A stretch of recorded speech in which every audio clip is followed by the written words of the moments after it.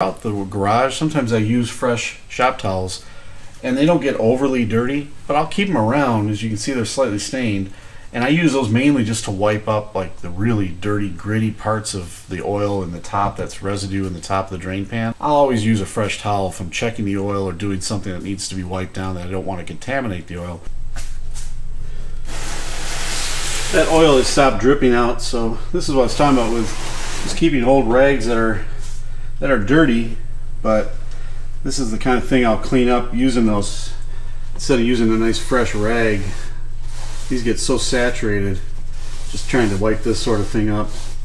Again, I'm just trying to minimize my shop costs, I guess you might say, by just using partially used rags for this kind of really super heavy duty soil work. And we will put that away for the next time.